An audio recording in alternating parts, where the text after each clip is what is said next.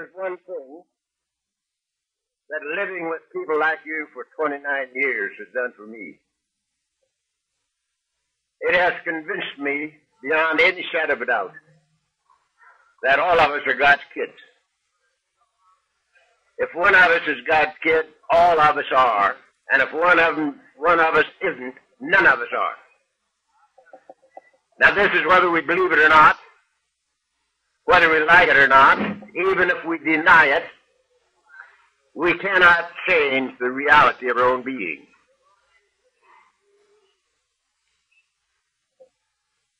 We're God's kids, all of them. And walking alone is not normal, is not natural. Most of us have walked alone for most of our lives. I walked alone for 43 years, wanting so badly to be a part of, and always apart from.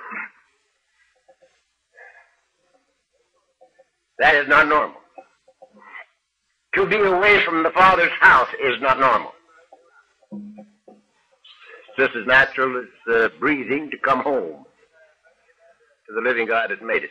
That's the normal state. Being away from home is not normal. So, our problem is conscious separation, and our answer is conscious unity. Now, I'm accused at sometimes of being a water walker.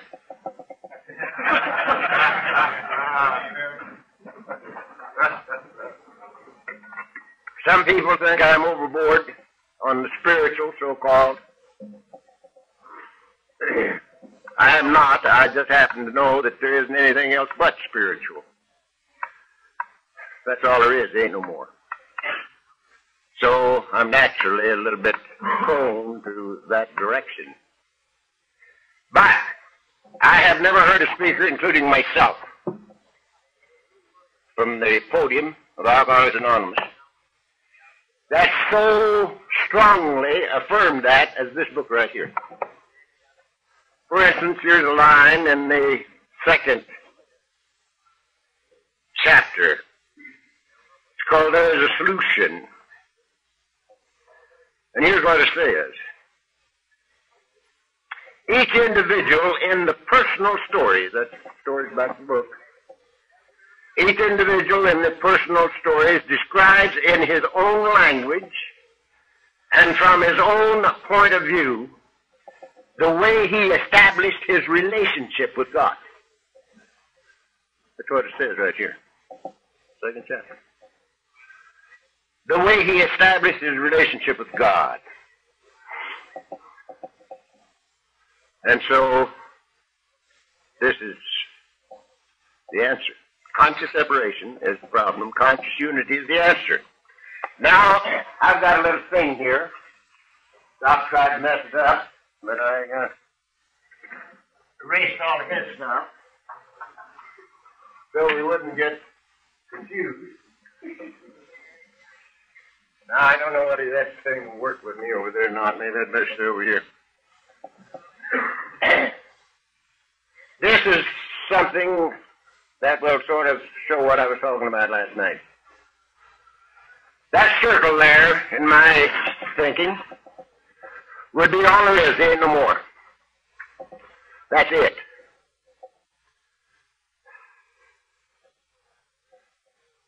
Those three words, life, good, God, insofar as I'm concerned, are synonymous.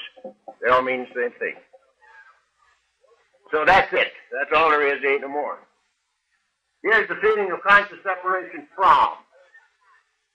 And as we said last night, that's human ego. That's the only roadblock between you and me and God. And here am I, out in left field, all by myself. I spent 43 years out there. Now that's very real as an experience. But it is not reality. It is not reality. Now, we said last night that this thing here could not be satisfied. So in surrender, that goes to the boards temporarily. Unfortunately, but I believe fortunately, it don't remain gone. We'll have to surrender forever. As far as I'm concerned, there'll never be a time when we won't have to continuously surrender. But when this is not there, this happens.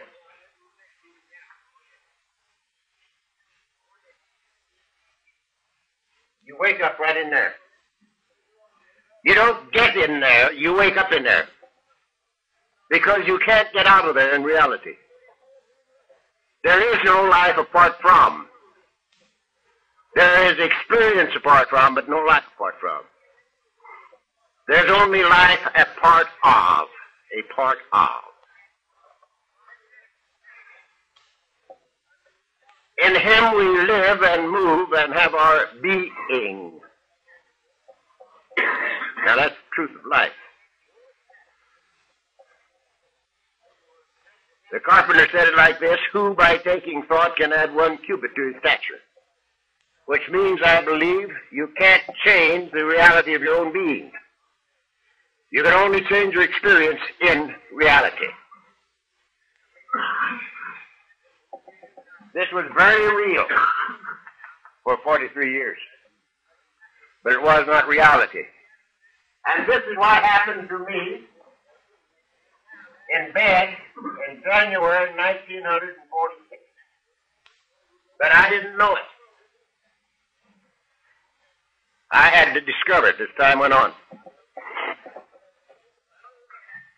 Now, the first time I talked with my wife, she knew that something had happened.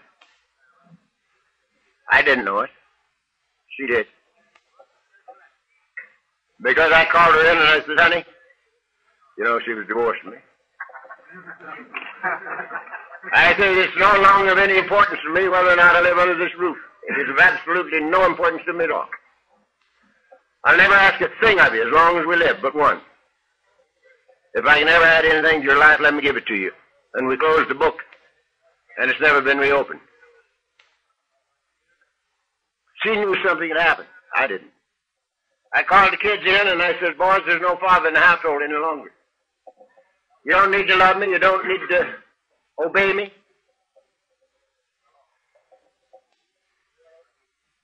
I never ask a thing of you as long as you live but one. If I ever have anything, be it money, counsel, or blood, that'll add to your life, let me give it to you. And we closed the book. And it's never been reopened. They were too young to know that something had happened.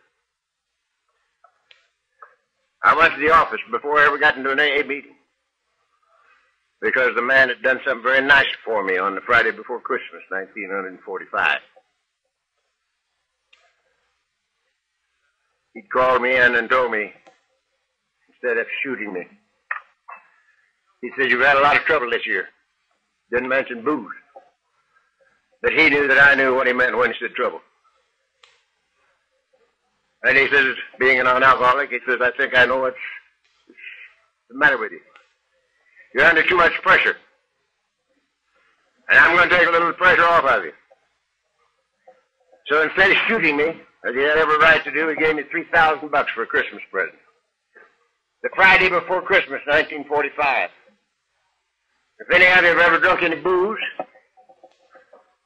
you know that there's one thing that's worse for an alkie than bad fortune, and that's good fortune.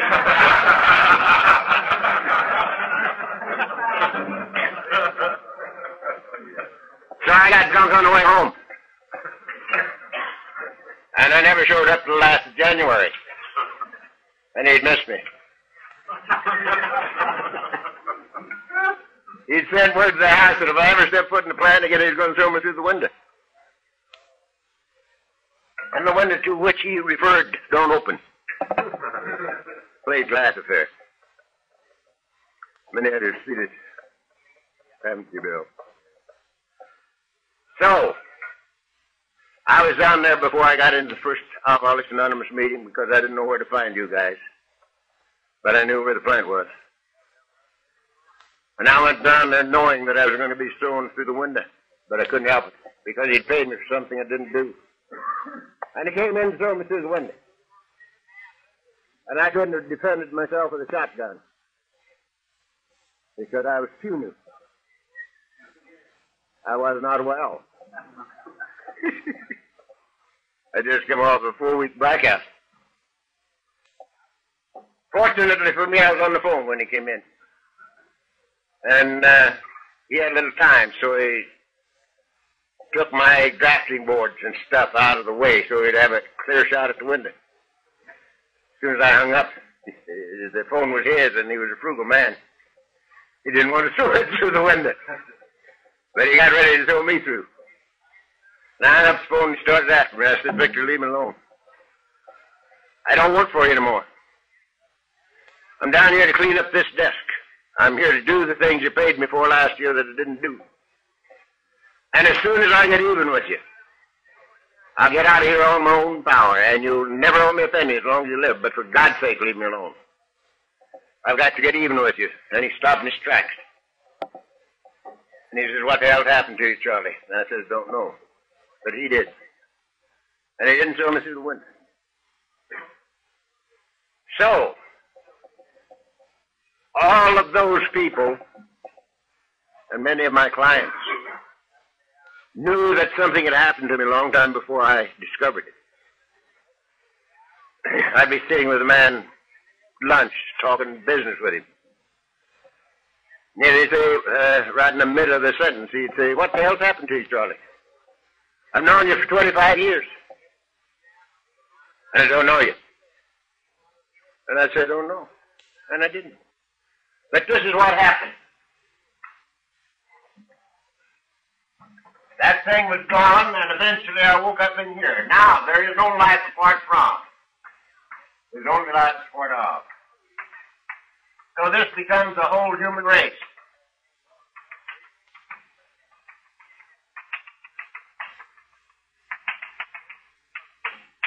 That's me and that's you.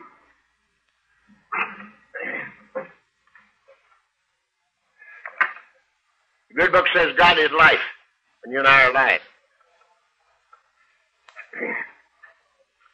So God is that which I am, and God is that which you are. This is the meaning of the words as we understood him in our book.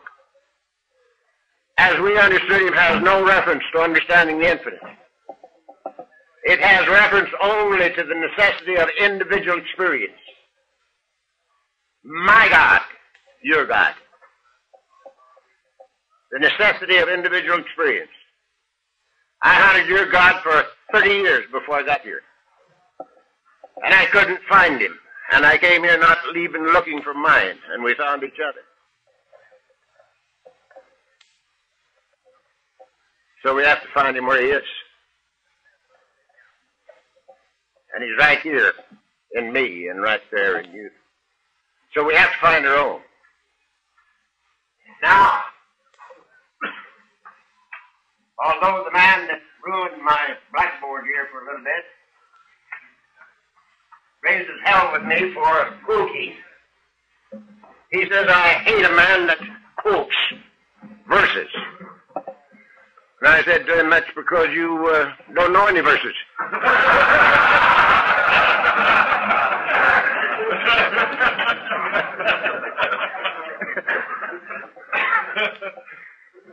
And then I explained myself. The only reason I ever quote verses is because some of those verses say things better than I can say them, that I want to say. That's all. Because everything I say from here is my own experience.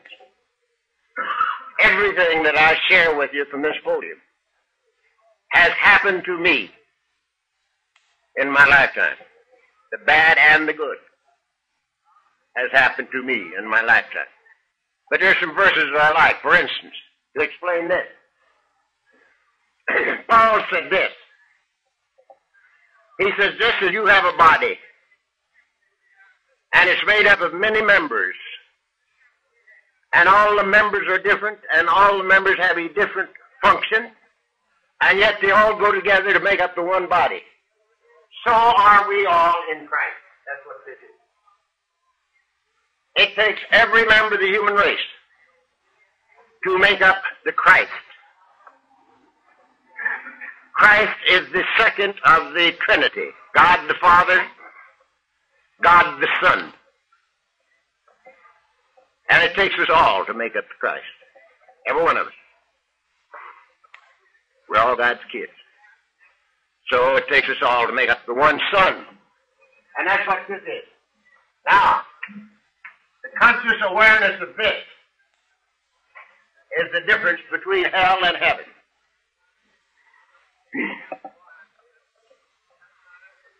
Being born out of conscious separation into conscious unity, I believe to be the rebirth, or the birth of Christ in me, and the birth of Christ in you. I think it has to happen to everybody. Now, we are the most fortunate of all God's kids because we run out of time, and people, and places, and things, and money, and booze.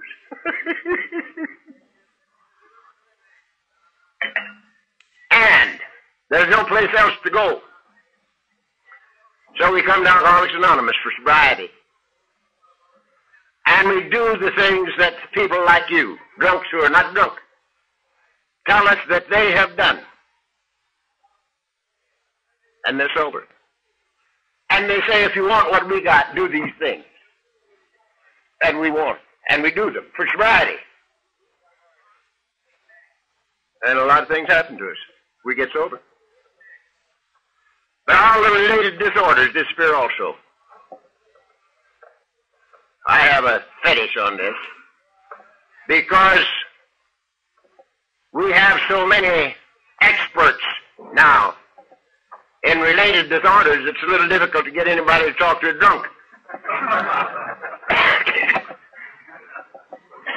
I got to share this with you because I can't keep it. I shouldn't ever tell anybody because I had no business doing it. I called on a person in the hospital where they have an alcoholic rehabilitation thing or a fixing up deal. And this guy wasn't in that. He's an alkie. But he was in there for other physical troubles. And I visited with him a while and was going out, and I went through the alcoholic deal. And they said, why don't you go and visit the therapy section? We're having a therapeutic deal going on in here. Why don't you go visit it? They knew, they recognized me. And I said, don't care if you do. So they took me in. And here was the therapist, one of us, who was, close the door. Good morning, gentlemen. Where's a couple of seats? Here you are.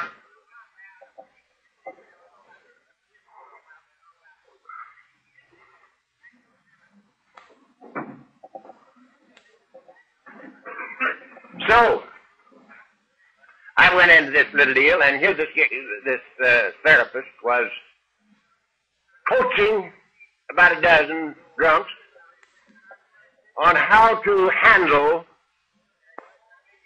such emotions as jealousy, anger, and resentment.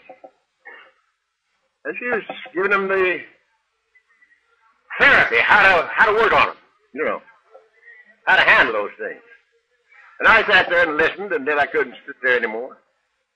And then I did a very bad thing. I just got up out of my seat and I said, just a goddamn minute.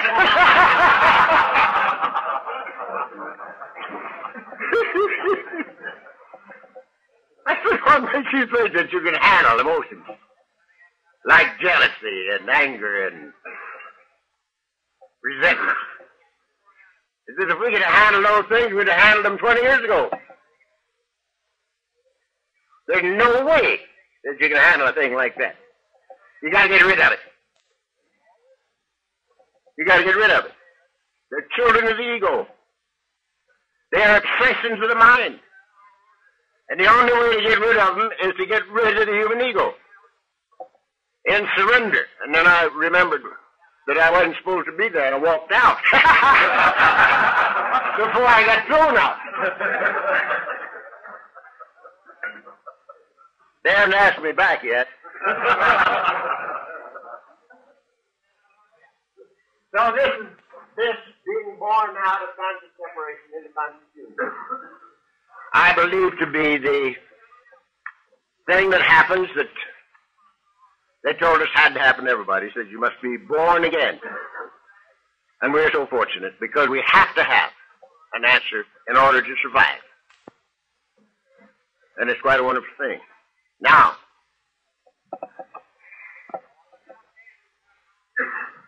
we talked a little yesterday about writing down our inventory and sharing it and then giving it away. Giving it away. We're entirely ready to have God remove all these defects of character, humbly ask Him to remove our shortcomings. And that I believe to be the only way that we can get rid of them. The only way we can get rid of them. Now, I'm very simple. How do I know if I've given them away? If I haven't got them? Now, that beats you, doesn't it? If I've got them, I didn't give them away.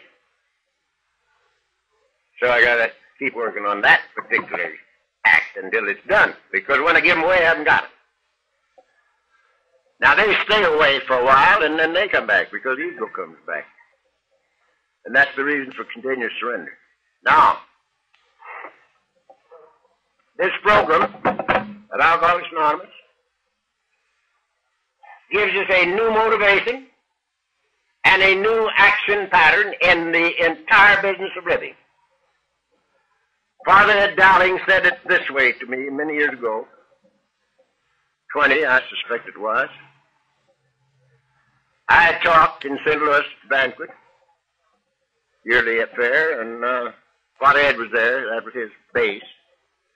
Father Ed, as you know, those of you who have read Alcoholics Anonymous Comes of Age, was a Jesuit priest, but he was not an alcoholic. He was sort of in our program, or with us, from I'm a big chipper, son. Keep it filled.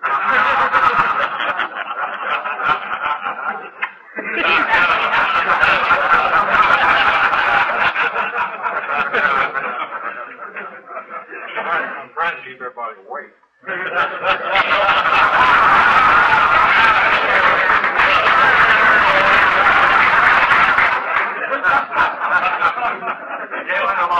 He slept through last night's affair, so he's trying to keep awake himself.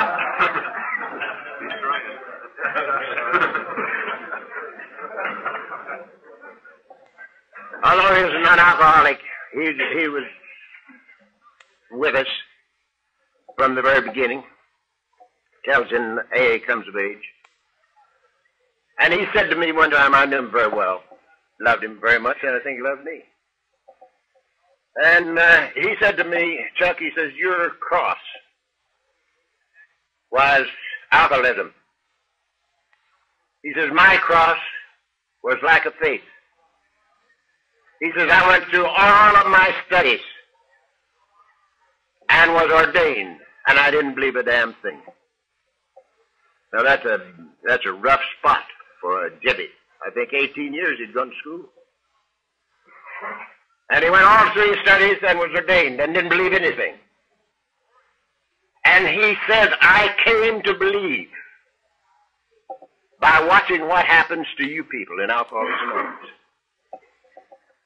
Now, that's a tremendous statement.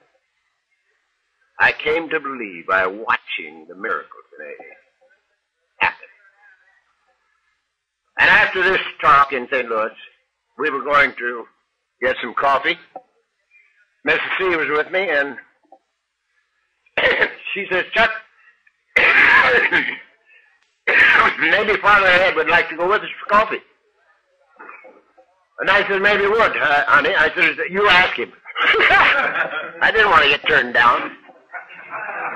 I'm a sensitive alcoholic. So she asked him, and he went.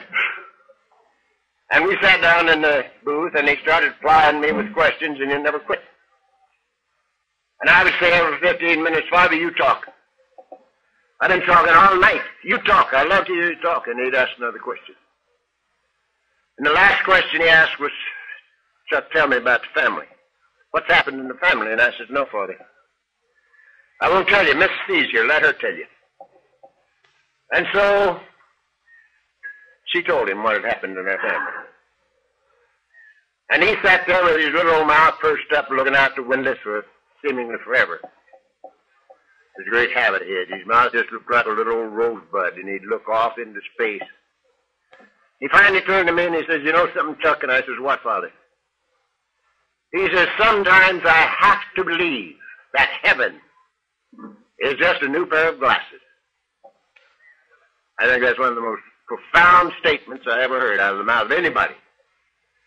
Sometimes I have to believe that heaven is just a new pair of glasses. And that's exactly what this program has been for me. And I said to my wife, honey, where's the difference? This program is a new motivation and a new action pattern. Now, everything that I was taught as a child, in home, in school, and in church, has had to be reversed since I became older. Everything. There isn't anything that they taught me that is left, except the multiplication tables. That's all. Everything else has had to change. We talked yesterday about the feeling that we had to get out there in the salt mine and outthink, outperform, and outmaneuver in order to eke out a miserable living out of an unfriendly universe. We're going to talk about that in business, so we'll skip that for a minute. I was taught, because my family, one side of the family was Methodist Church South, and the other side was Hard Shell Baptist, than which there is nothing whicher.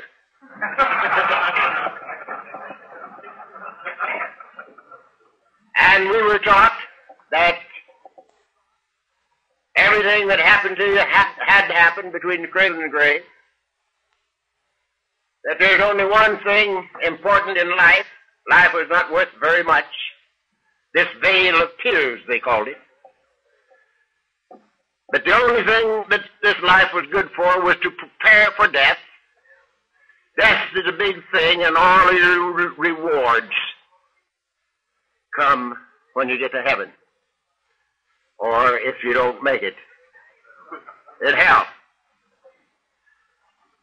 Hell, fire, and brimstone. Now, they taught us that we had to merit, to earn, to be worthy of the grace of God. That had to be reversed. You see, if we had to merit, be worthy of, earn the grace of God, the first alcoholic would not have gotten sober. Bill W. was an agnostic. And when Eddie talked to him, when he got down to the God part, Bill removed his hearing aid and got a little bit more involved in his gin. He was drinking a bit of gin that Eddie had refused. Because when Eddie talked of God, Eddie had found sobriety in the Oxford movement. And they also had a God of their own. That's where, as we understood him, came from, out of the Oxford movement. And Jim Burwell. And he went ahead drinking his gin, and the first thing you know, he's back in town hospital. And he heard Dr. Silkworth, and he is the only one of that first gang that I never knew, and I'm very, very unhappy about that because he lived a long time after I got the program. I never met Silky, but he must have been a hell of a guy. And Bill heard Silkworth telling Lois, Bill's wife, that the only thing she could do was to make his life as comfortable as she could, because 6 months is all he had, and at the end of 6 months she'd either have to bury him or lock him up. Permanent insanity. And he wasn't feeling too good. He was coming off a bad drunk. in a withdrawal period, and he heard that pronouncement, and he wasn't prepared for that. He said to himself, uh-oh, you know, I have tried everything else, but this God thing that Ebby was talking about, and being faced with permanent insanity or an alcoholic death, he didn't have much left to do except try what Ebby talked about. And in total and complete abandonment of self, he says, God, if there be a God, reveal yourself to me now. And whambo, it happened like that. He acquired experience not unknown to many of us. And from that experience on, he never had another drink. When Silkworth came through the next round, Bill told him what had happened then. And he says, now, doctor, he says, do you think this was real, or was it just another hallucination? Dr. Silkworth says, well, Bill, whatever it is, hang on to it. He says, this is the first sense you've made to me since I met you in the first place. So, if Bill had had to earn, be worthy of, or merit, he didn't have any time.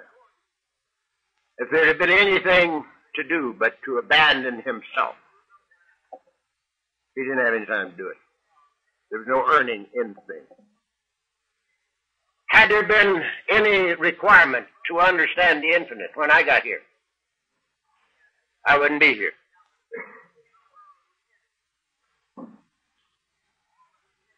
I had used every resource I had, and I had lost. And I said to myself, if I ever live to get out of this bed, I'll find AA. And from that second until now, I haven't had to have a drink or a pill. Just to become willing to come here was the key in my case. And there was no earning or being worthy of or meriting anything. And I had lived to be about 65 before I realized that the very word grace, the meaning of the word grace is a free gift. A free gift. And there's no way that any of us can earn a free gift. Now, a little thing that is most important to me. When I discovered that I was sober, I started to try to do something about step 11. And it said sought through prayer and meditation. And I thought I was going to have to prayer and meditate. And I had me a Grand Central Head. My Grand Central Head didn't leave early. A Grand Central Head is when 10,000 things are going through your mind at the same time. And you can't hold a thought for a split second. But I knew I had to pray and meditate, because it said here, thought through prayer and meditation. And I'm gritting my teeth, sitting in the same chair I sit in right now. Try and meditate. It was a mess. But 2 verses popped through my head. Pardon me, doctor.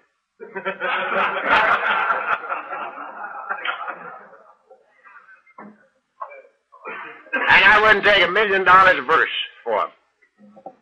Because the first one was this.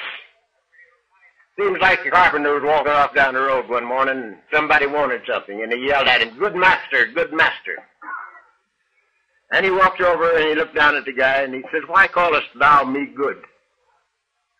There is none good but one, and that's the Father." This is carpenter talking, mind you. And a little later on, some monkey came up to him and he says, "Say, bud," he said, "you're doing some pretty fancy didos." He says, "How do you do these things?" And the man says to him, "Go peddle your papers." "I don't. Of myself I can do nothing. It's the Father within. He doeth the works. I wouldn't take $1 million speech for those, because at that second I said to myself, if that's good enough for him, it's good enough for me. And it made it unnecessary for me to try to be good, or to try to be so damned accomplished. You know? It's good enough for him, it's good enough for me. And so I've lived from then until now in total expectancy of guidance and direction. I changed step 11 a little bit for me. The way I use it now, I get out of bed in the morning and I say, look, Dad, I'm reporting for duty. Now I'm going to move it around. I'm going to do the best I can with what I got. And all I want out of you is a little guidance and direction if I carry it out. Sure, thank you. And I go about my business. Total expectancy of guidance and direction. This in business, play, AA, home, the works. And I get it. And people say to me, how do you know? And I've got the simplest yardstick in the world on that, too. I never had it so good. This is the only easy life I've ever known, the only good life that's ever been mine in my entire lifetime. And that's all the yardstick I need. The next thing that they say to me is, I pray for knowledge of His will for me and fire carry it out. I think I get direction, but how do I know whether it's my will or His will? And that's a good question. And I have the simplest answer in the world for that, for me. If it's important to me personally, it's my will. If it's important to me personally, it is an ego satisfaction. If I am praying aright, it is not for something for me. It's that I might be of some value to you.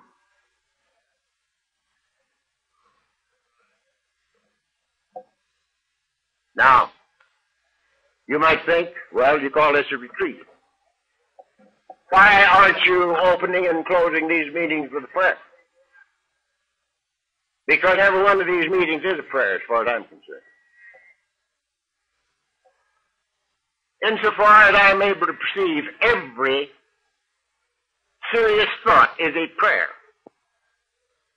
Even worry is a prayer for something you don't want to happen.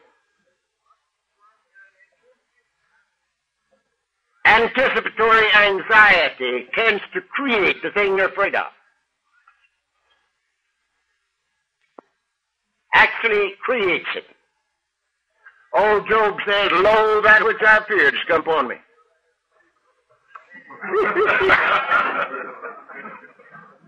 Anticipatory anxiety creates the thing we're afraid of. Now, before we go any further, I've got to tell you that I do not believe in a capricious God. I do not believe in a God of judgments, punishments, and rewards. I don't believe it. Now, many of you do. I do not. And I'm going to tell you why I don't. Number one, if there was anything other than God, God could not be infinite. If there were otherness, God would not be infinite. He would be finite. The good book says in the beginning, God. God plus nothing leaves nothing but God. In the beginning, God. So, insofar as I'm concerned, there is no otherness. God's all there is. There ain't no more. Very likely,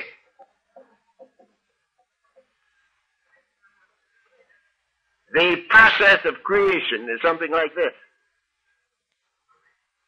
God thinks and Himself becomes the thing He thinks about.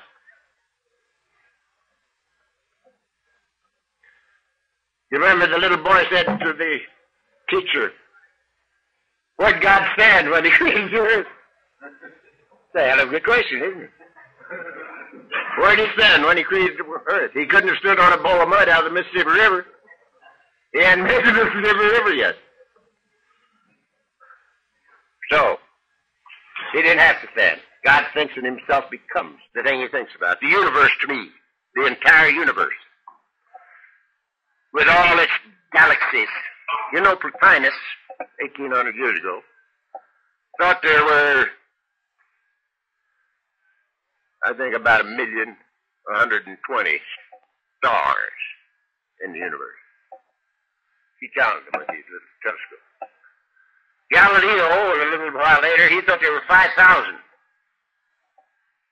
stars. Presently, they say there is an infinite number of galaxies. An infinite number of galaxies. So, it's expanded a bit. Now, when I look at these things, I see God. The body of God is creation, just as you have a body. And people see it and say, there's no Keith. That is no Keith at all. That's where Keith lives. When Keith moves out, that body goes back to the elements that make the mountain and the molehill. Same thing. So your body is just as real as it's supposed to be. Creation is just as real as it's supposed to be. In a state of constant flux. This is the reason that Einstein said energy and mass are equal, identical, and interchangeable. This is the reason that Carpenter said, that which is made is not made of that which doth appear.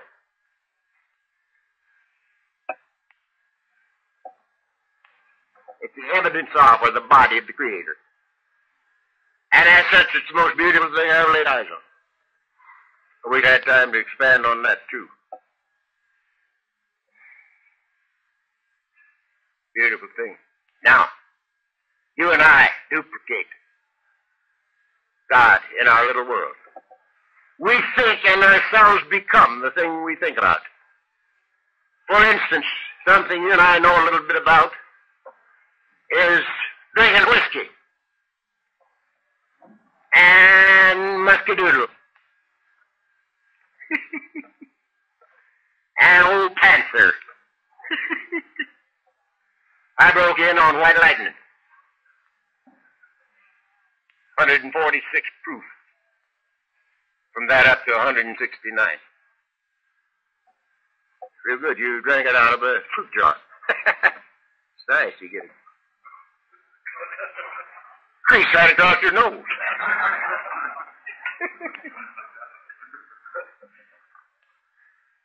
Take a big slug of that. Gee, that's good. But it got the job done.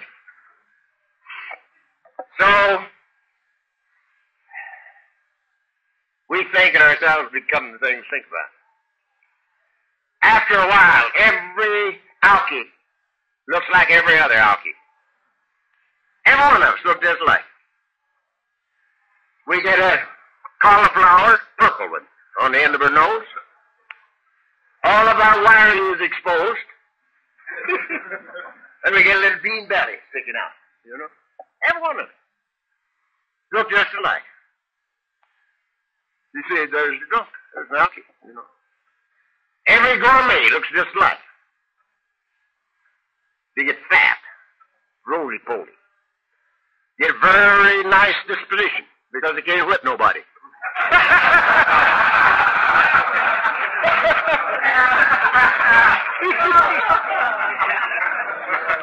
They all look just alike.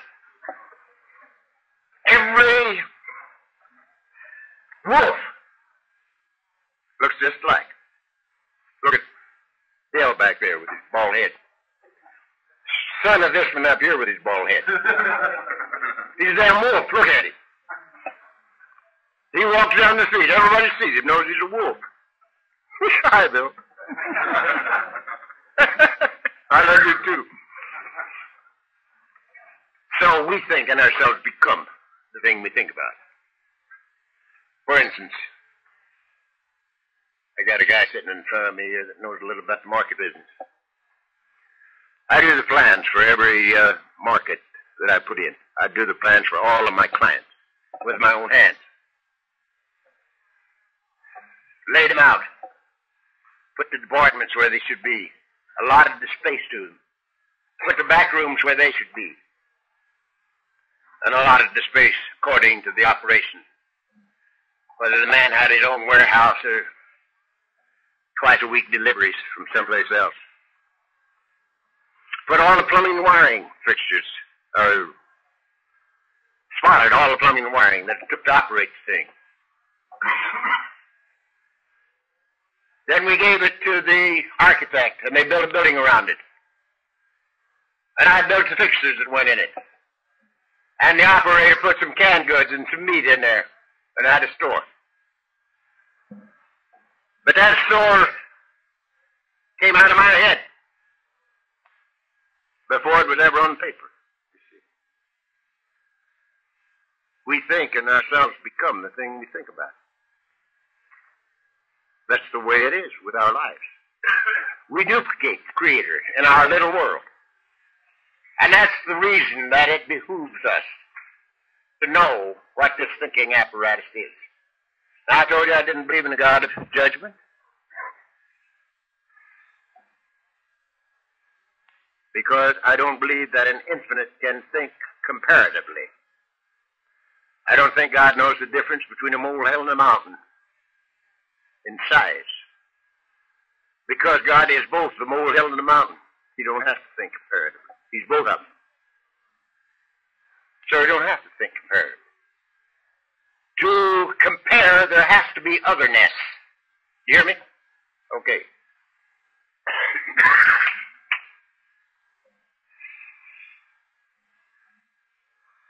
This makes it unnecessary to have God of justice. We have a God of love. And a great law of justice without judgment. A great law of justice without judgment. The law says, what you sow, you reap. You can't plant radishes and get cucumbers. What you sow, you reap. As a man thinketh in his heart, so is he. It's a great law of life. And it's just as cold as any law in the universe. It's cold as the law of electricity. That law of electricity, light that light, fry your bacon or fry your fanny. And it's just as comfortable frying your fanny as it is lighting that light. It's the nature of the law. The nature of the law of life is that if I pour in slop, I get back slop. And it's just as comfortable giving me back slop as it is giving me back love. Now, I taught that law 40 years ago. And I thought people could live by it, but you can't. If you're an alky, you can't live by it. You know it. You know you can't plant radishes and get cucumbers. So you know that you got to do a little controlling job on your thinking. But you can't live by it. You got to have some heat. Where'd the heat come from? There were two pillars in front of the Temple of Solomon. They were called Jachin and Boaz. You had to walk between those pillars to get into the temple, the Holy of Holies. Jachin and Boaz. Now that means law and love. Law and love. And the ancients put it like this. On the one hand, all is law.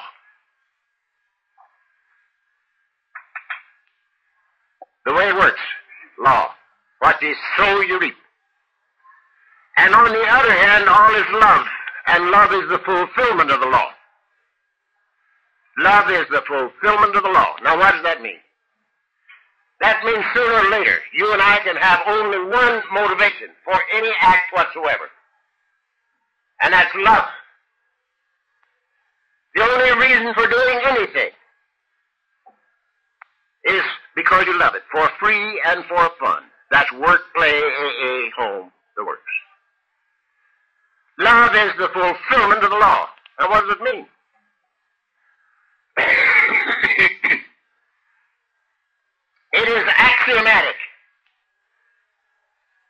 if the only thing I pour into life is love, the only thing the law can give me back is love.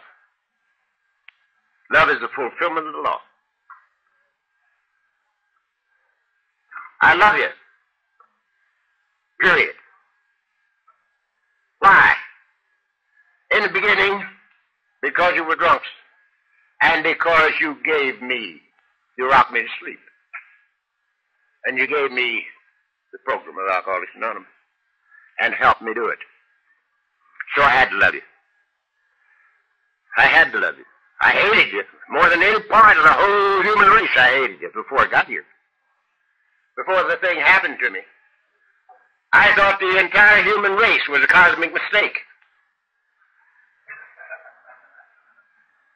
God's kids were too damn mean and too stupid to merit my attention. I was interested in God. I learned a lot about him, and the more I learned, the drunker I got. Now, that wasn't because I knew more, but because I didn't do anything. I knew so much I didn't have to do. I told you guys what to do. But I didn't have to, because I knew these things, you know. So it took me pretty near 70 years to learn that you can live yourself into right thinking, but you cannot think yourself into right living. All you got to do is do these things and something will happen. Don't do them and nothing happens, regardless of how much you know about this book. We had a guy here, when I first got here, we called him the coach. His name was Paul Cahill. Some of you guys were here long enough ago to know him. Paul had two vocabularies. He had under the bridge vocabulary, and I thought I had a pretty good one. But he could lose me. And he had a Notre Dame vocabulary. And he knew this book practically by heart. He could stand up here, almost quote chapter 3 in its entirety and chapter 5 in its entirety, without cracking a book. And we had to watch Paul die. We had to watch him die.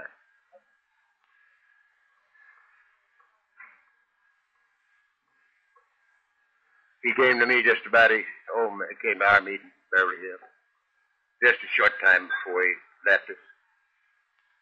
And he fell on my neck, cried like a baby. And he says, Chuck, look at you and look at me. And he says, just think, I was going to throw you out of my own house when you came to see me. And he had to die. Because he forgot to do these things. He knew them, but he didn't do them. So we can live ourselves into right thinking, but we can't think ourselves into right living. Now, I love you. It's none of my business what you think of me. It is none of my business. It's my business what I think of you. And I love you. Now, if you happen to love me back, it's a plus. So you can add to my life, but you can't take away. Did you hear me? Now, this is one of the greatest things that you ever heard tell of. You can add to my life, but you can't take away. And everybody that lives can add to my life, but you can't take away. Because I'm not trading with you. I love you, period. First, because you're drunk. Second, because I know who you are, whether you do or not. You're God's children, every one of you. And for that reason, I love you. If for no other. You see. Now I want to throw this in. What time do we start? Have I got half an hour? Good. I want to throw this in.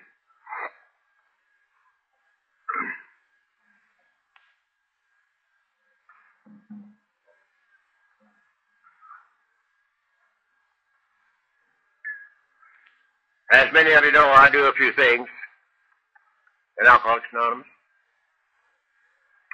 And I have been doing them for 29 years. Like maybe having 8 talks in a row. And I don't do it because I want to hear my voice. I've heard me before.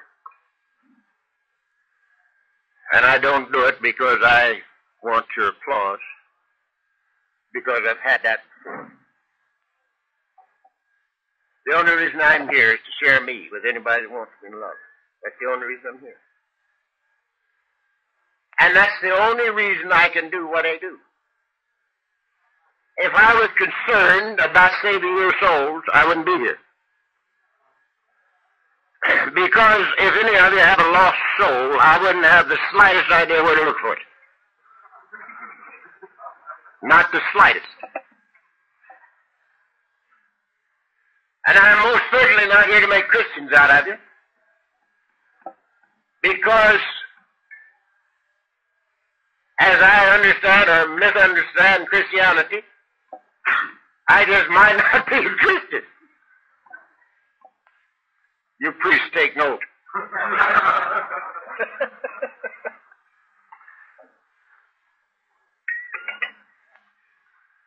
So,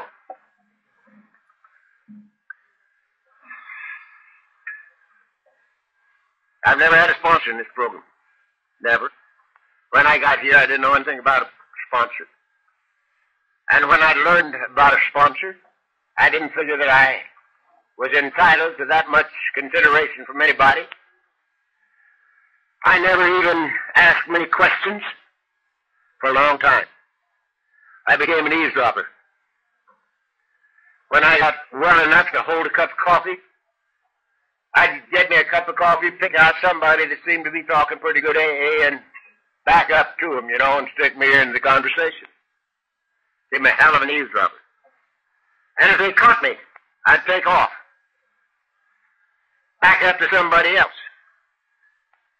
And if they caught me and included me in, I couldn't take it. I couldn't believe it. I'd go out under the pepper trees and cry like a damn baby. And a little later on, when I might have been able to accept a sponsor, I had a few hundred of them. Everybody that I see in Alcoholics Anonymous is my sponsor. Those who are in the program and those who are not in it. Every one of them is my sponsor. I feel that every man is my teacher, some teaching me what to do and some teaching me what not to do.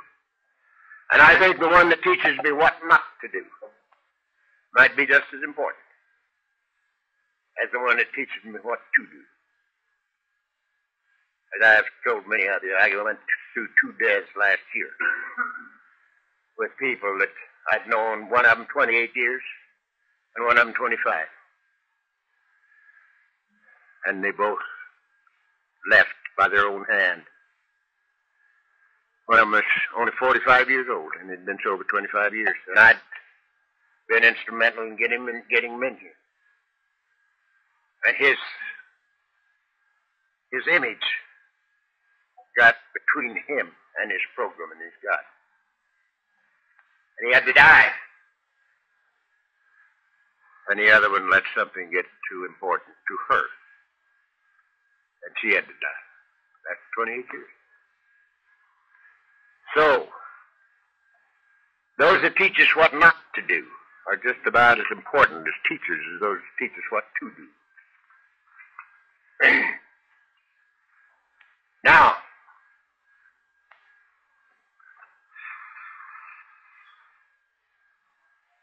why does this law and love do away with the necessity for a God of judgment? It's quite possible, gentlemen, that the only bondage there is in this life is absolute freedom under law. Absolute freedom under law. For instance, there is no law of God or man that says I can't drink whiskey. You can't find a law that says I can't drink whiskey. And by the grace of God, through the miracle of AA, I have enough money in my pocket right now, if you won't tell anybody, to get us all drunk and keep us drunk for a little while without even going to the bank. I can do that. Why don't I drink whiskey? The priest says you ought not. And I said, I don't know what you're talking about, son. I don't know what that means, you ought not. Who says I ought not? But I know what this means. I can't afford it. I cannot afford it. When I drink whiskey, it robs me of everything that I like about me and you and life. So I cannot afford it, so I don't drink it. There's no law of God in man that says I can't hate you. I can hate the bejesus out of every one of you if I want to. No law says I can't. Why don't I? And again, the priest says you ought not. And again, I said, I don't know what you're talking about. But I know this, I can't afford it. Because whatever I pour in, I get back, and I've gotten back enough of that slop. I don't want any more of it, so don't do it. There's no law of God in man that says I can't judge you. I'm perfectly free to judge the hell out of you if I want to. And I'm very capable in those lives. For many years, I inventoried everybody that I ever knew and lots of people that were just walking by.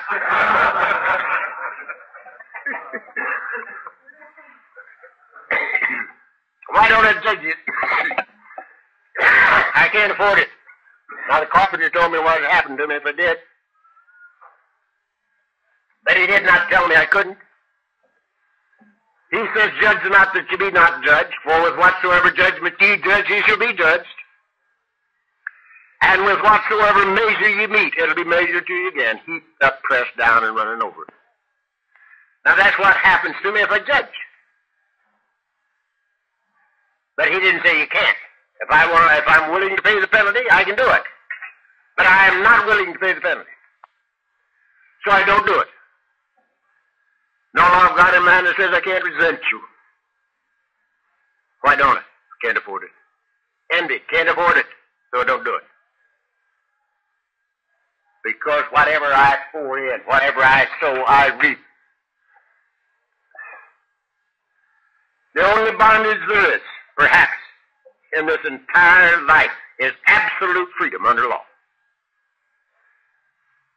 You can do anything your imagination conjures up if you're willing to pay the inevitable consequence of your thought and act. I am not willing, so I don't do it. Now we got to take a little moment and do away with something that many, many of us think about. For instance, people were telling me for years, stuff you can't drink, you got to quit. You know? And I could look around me and see a lot of people that were drinking and not getting in trouble. And I couldn't understand why I couldn't drink like they did. And I sit up there in my room now, in that same chair, and I look down on the little town of Laguna Beach, and there are 15,100 people in Laguna Beach. The last count. And 15,000 of them can do things I can't do. And they're all God's kids. How come? They can eat a little and drink a little. Love a little and hate a little. Judge a little and resent a little. Lie a little and cheat a little. They're God's kids, same as I am. How come they can do that and I can't? Simply because as yet they have not run out of time. And there's another thing that they can do that you and I never could do. They can eat a little and drink a little. You and I never could do that. We've always figured that anything that was worth doing to excess. So, we ran out of time. They haven't run out of time yet. And it is my opinion that it doesn't make any difference to the universe when they run out of time. Whether it's now or 500 years from now, it don't make any difference. Sooner or later, every one of us has to come back home to the living God made us. Because we're all God's kids. But the timing don't count with the universe. It counts with me. Life is pretty good living it with you guys. It ain't with a damn living out there in that jungle where I used to live. So that's the deal. So, our motivation is to add to go about our Father's business, doing things for His kids that they need to have done because we want to. And that's what our 12 step tells us to do. Having had a spiritual awakening as the result of these steps, we tried to carry this message to alcoholics, to God's kids, and to practice these principles in all of our affairs with God's kids in every department of our lives. At home, in business, in play, in AA. And so, if our motivation is love, and we do these things for free and for fun, the only thing that the law can give us back is love. This is the motivation, this is the way it works. And it totally does away with the necessity of a God of judgment. It's built in. It's built in. Right there it is. What you sow, you reap. And a man thinketh in his heart, so is he. Now, I can go right down the middle of the road with a God of law and order, a God of love, a law of justice without judgment. I can go right down the middle of the road with that. Then I can't go afoot with the God that they told me about when I was a kid. You see? They told me that God would take my kids away from me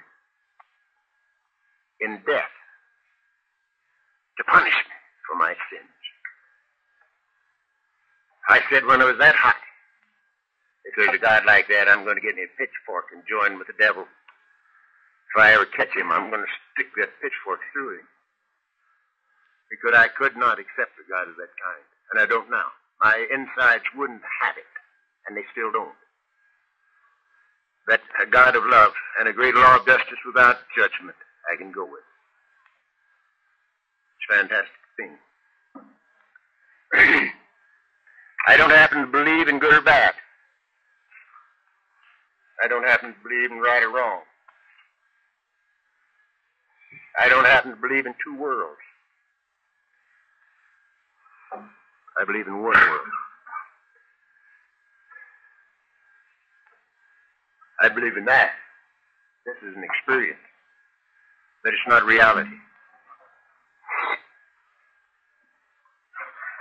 The carpenter says, judge not according to appearances, but judge righteous judgment. That means that pretty soon we see ourselves in all men and all men in ourselves. And we look through the condition of the thing behind it. I haven't seen a drunk now for 20 years.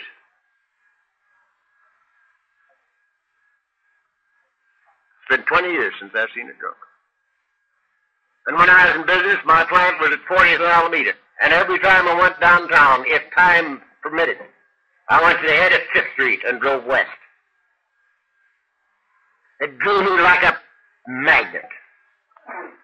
And nearly every time I ever went into 5th Street, the Black Maria was just in front of me or just behind me. And I knew that Black Maria inside and out. I've ridden in her in chains. And all the boys on the street knew her, too. And they knew the rag pickers were sitting right there, you know, going to pick them up. And here's a little wino, you know, with his bottle in a brown paper bag, so nobody knows what he's got. There's nothing that looks so much like a bottle of wine in a brown paper bag as a bottle of wine in a brown paper bag. So he sees this rag picker coming, you know, and he tries to get in the alley, and he goes flat on his ass about strike that. About 4 times, running for the alley, but he don't break that bottle. He breaks his fatty, but he don't break that bottle. And he gets into the alley, and I say, thank God, because that's me. That's me, but with the grace of God. And I go on down the street, and here sits the old boy in the doorway. It's July. He's got on 2 overcoats. Black one and a gray one. And there he sits in the doorway, and his bottle's right out in the open, and it's half full. Red eye. And he's sitting there laughing and talking with his friends and having a hell of a time. His friends aren't there. And I can't hardly drive by him. I want to leave that car of mine right in the middle of 5th Street and go over and pick him up and set him on my lap. Because that's me, but to the grace of God. You see, I used to wear my overcoat in July. I used to meet the people, talk to them. They talked to me, and we had a hell of a time. They weren't around.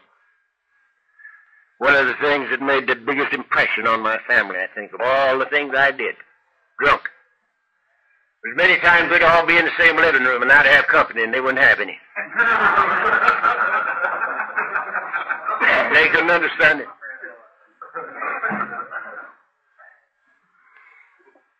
So we don't judge according to appearances. We look through the appearance and see God's kid right under that crud. And we share with him. We share our experience, strength, and hope, one with another in love. And that's the reason our program works and nothing else does. Without the sharing, without the caring, there would be no recovery in Alcoholics Anonymous. Now, I told you a little bit ago, it's my business what I think of you, and it's your business what you think of me. That is not my business unless you want to make it some of my business. It never concerns me. I never wonder, even. I don't have to because I love you. And love is a complete thing within itself. It's like virtue. When virtue recognizes itself as virtue, it immediately becomes vice. Virtue is its own reward. Love is its own reward. The fulfillment of the law. So, I don't have to wonder about it. Now, in personal relations, this has the greatest meaning on the face of the earth. Because, you see, all of us are God's kids. And all of us do what we have to do. Because all of us have obsessions of the mind.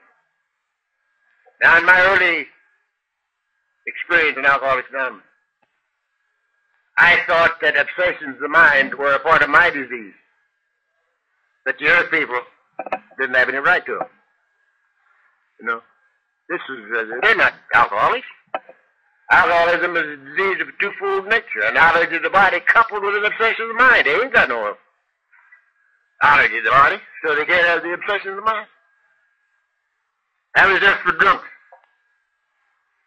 But in living a while, I had to come to see that we're all God's kids.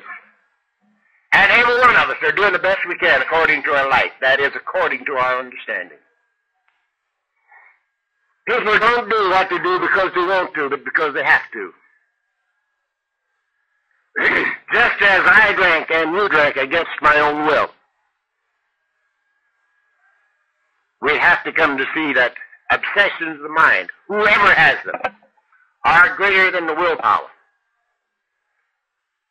When the will and the imagination and or the emotions are in conflict, the emotions and the imagination always win. We drank against their own will. And so, people don't do what they do because they want to, but because they have to. The man never lived that disliked me enough to have to tear me down. The only reason that anybody tries to tear me down is to build himself up. And when we come to see this, people can't hurt us. There's no way that they can hurt us. When we know better, we do better. Now this fools a lot of people. Because they think, because they know these things intellectually. They know them. They don't. I knew everything I know now that is of consequence in my life 40 years ago. Except one thing. the disease of alcoholism. I didn't know anything about that. I believed everything I believe now that is consequential to my way of life 40 years ago. I was born believing in God. I never got drunk enough not to believe in God. A belief in God's good, but it's not good enough. If you are a drunk, living in God is the only answer there is. The conscious awareness of the living presence of the Almighty. The only answer there is.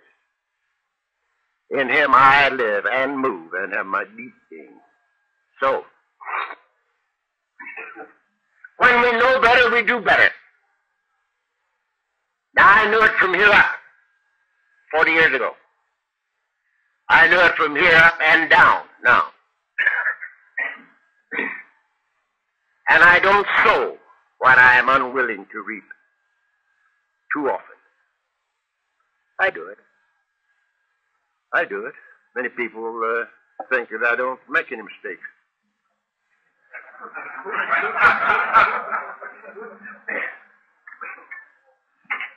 Once I thought I was wrong, but I was mistaken there.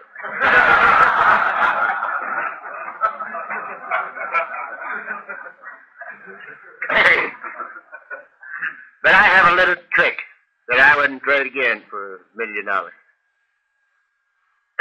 I share everything in life with my God. Everything, the good, the bad, and the indifferent. I share it and dump it. For instance, when I do a lousy stunt, which I do once in a while, too often, I take it into my closet with me and I say, look, Dad, look what I did yesterday. Isn't this a lousy thing for a guy like me to do? I knew better when I did it. But I had to make an impression. She was awful pretty.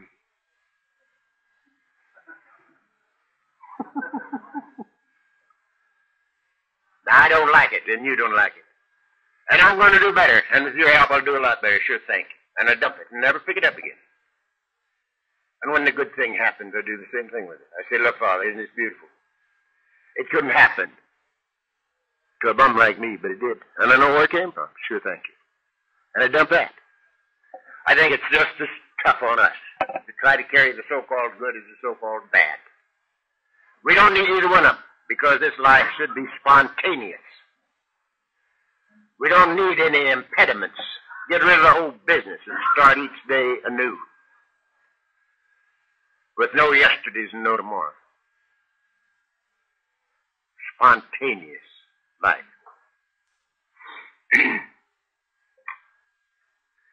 Now, the golden key to this thing called life, old Harold back there has been waiting on it for 20-some, how many? 24? 20 years he's been waiting for this. He just followed me around.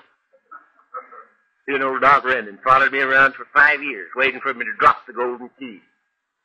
They knew that sometime, by mistake, I'd spill it, and they'd be there to get it. And every time they'd come down and take up the whole night yakking in my living room, I would tell them, look, I've given you this key every time you ever heard me talk. I've given it to you. All you got to do is do these simple things. They knew there was something else. So I'm going to give him this golden key now, after 20 years.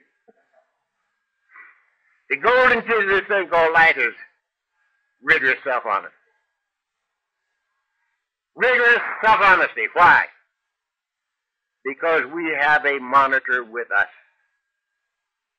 We didn't put it there and we can't dislodge it. The religious call it conscience. This is another thing I don't understand, don't know anything about. I call it God. God in me, as me, is me. I'm not God, but God is me. Infinitely greater than I, because He's all of you, as well as me. But not different from, other than, or apart from, but a part of. because now I am consciously aware of the living presence of the Almighty. So, the golden key to this thing called life is risen.